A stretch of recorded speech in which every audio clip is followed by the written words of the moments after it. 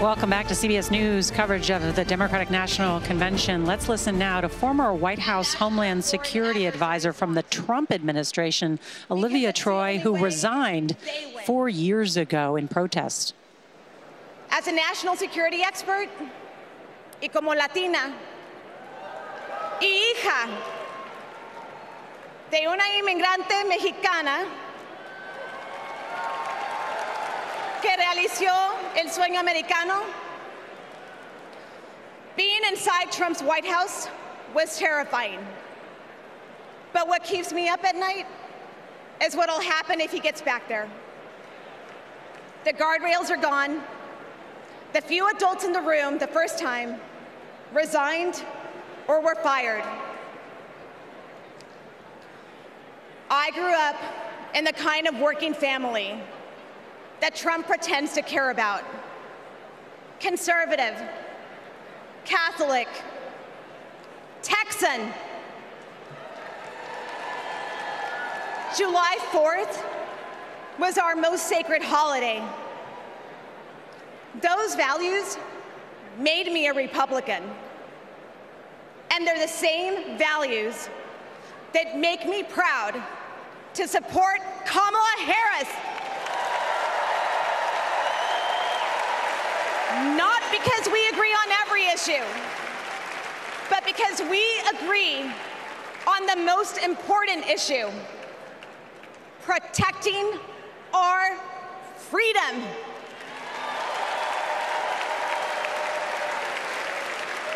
So to my fellow Republicans, you aren't voting for a Democrat. You're voting for democracy. You aren't betraying our party. You're standing up for our country. Thank you. Gracias.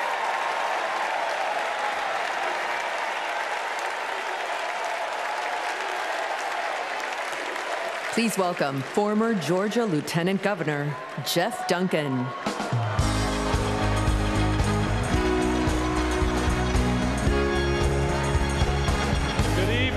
Good evening. I bring greetings from the great state of Georgia. So let's get the hard part out of the way. I am a Republican. But tonight, I stand here as an American.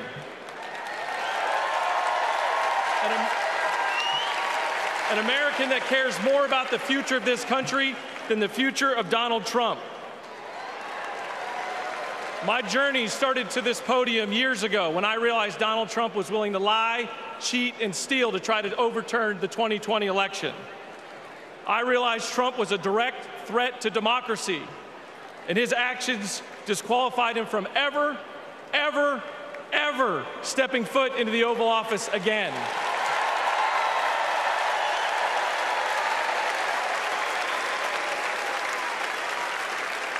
I could spend my time revving up this crowd, but I'm certain I don't have to talk anybody out of voting for Donald Trump here. So I'm going to focus my attention on the millions of Republicans and independents that are at home that are sick and tired of making excuses for Donald Trump.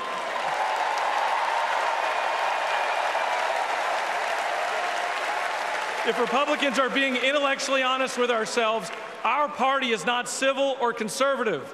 It's chaotic and crazy, and the only thing left to do is dump Trump.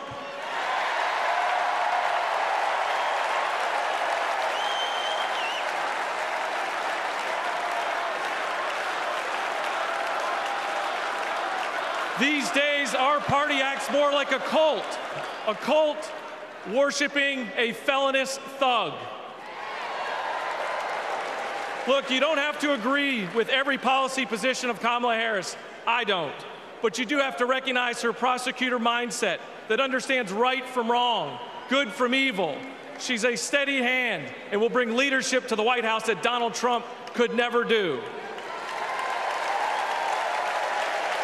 Let me be clear to my Republican friends at home watching.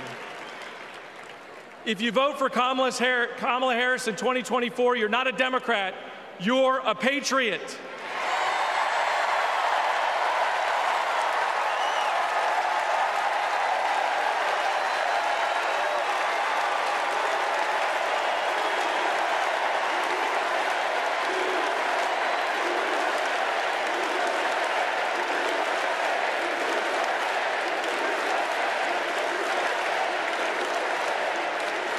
family, my wife Brooke and I are raising 3 boys, and we have a family motto. And it says, doing the right thing will never be the wrong thing. During 2020, during just the lowest of lows, when we had armed officers outside our house protecting us from other Republicans, Donald Trump had targeted us.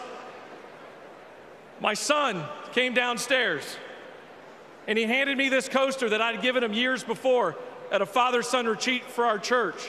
And he said, hey, Dad, doing the right thing will never be the wrong thing. Stay strong.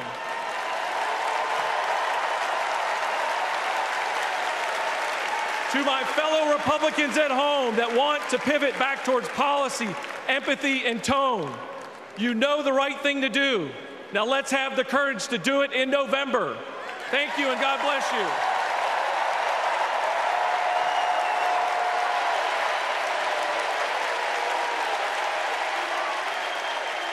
Some powerful remarks there from the former Lieutenant Governor Geoff Duncan, a Republican, who said, if you vote for Kamala Harris, you're not a Democrat, you're a patriot. Gail. Very, very strong, and also very touching what his son just said. The emblem that his son had given him to say, when you do the right, Dad, doing the right thing will never be the wrong thing. Stay strong. You know, he made it clear that his family was put through hell by the Trump administration. You know, it's interesting to hear Olivia Troye also say what she just said to her fellow Republicans. You're not voting for a democracy. You're not voting for a Democrat. You're voting for democracy. It's interesting to see the number of Republicans that are here in the Democratic convention. Bob, how many Democrats did you see at the Republican convention? Not many. Yeah. What you see. My point, exactly. And Democrats believe, if you look at the suburbs of Atlanta, Georgia, there's a real opportunity there. Traditional Republicans like Geoff Duncan, who don't feel comfortable in Donald Trump's Republican Party, they could go and maybe vote for Kamala Harris, the Vice President of the United States. They don't have to do it publicly, though, the way they're doing it. They don't. But listen, Democrats believe there's a soft support for Trump among the GOP. Think about the Republican primary. How many times when we were tracking it for CBS News, even after she got out of the race, did we see 15 or 20% of the vote for Nikki Haley? Yes. Because when people go in the privacy of a polling booth and they look around and nobody's watching, they'll maybe pull it for a Democrat or yes, someone like Nikki Haley if she's on the ballot. She's not on the ballot, though. And so Democrats know a lot of these Republicans are going to stay home, but they need some of them at least to show up. And just one more point on Olivia Troye. At a political convention, you know, you kind of feel like, well, this is all politics. What she represents is the number of people who worked with Donald Trump. If you were doing a job interview and you interviewed references, you've got a dozen or so former high-level Trump officials who say he should not be allowed back in the presidency. Imagine you were doing a job interview and you got 12 negative references for the CEO you were hiring for a company. You would no longer try to hire that CEO. She is representative of high-level people who have made a judgment about his ability. And just to build on that, they're not... Remember, Mike Pence wasn't even at his convention. That's right. Just think about that for a second. Your own vice president. To build on that idea of references, they're not saying he did a bad job. They're saying he's dangerous. Right. Yeah. That he can't get anywhere near the White House, the Oval Office again. And that's what puts this at a level that we've never seen before in any political convention, in any presidency. I mean, I'm sure there were people who are not going to support Andrew Johnson, but I'm just saying we've never had former officials of such high levels. Yeah. But it's notable, though, inside the Trump campaign, they don't take a lot of this seriously. They do not believe, and they might be wrong, that January 6th breaks through, that people are going to vote on that issue. They think this election is going to come down to how people feel economic pain and issues like border security and maybe a few other issues like abortion rights. But it's not going to be about Trump's conduct. They believe Trump's personality and history are so baked into the electorate that the Democrats can play it up as an issue, but it really will only be on the fringes of the GOP vote. Again, they might be wrong, but that's how they see it. But Donald Trump keeps saying on January 6th he's planning to pardon some of the people who are convicted. It'll be interesting that when the security officer takes the stage to see what he has to say about that. We are going to hear shortly from the Capitol Police Sergeant Ganell, who, of course, has spoken out publicly and in some of these hearings, as the Democratic Party has a different view, which is that January 6th does resonate with viewers. Does it resonate with suburban women Does it resonate with those independent voters?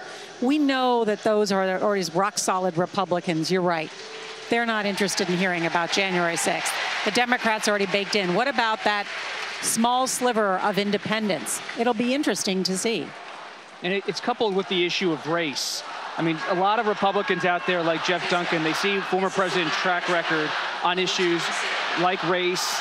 They see his track record on issues like January 6th, and they say, I'm just not comfortable with how he talks about these issues.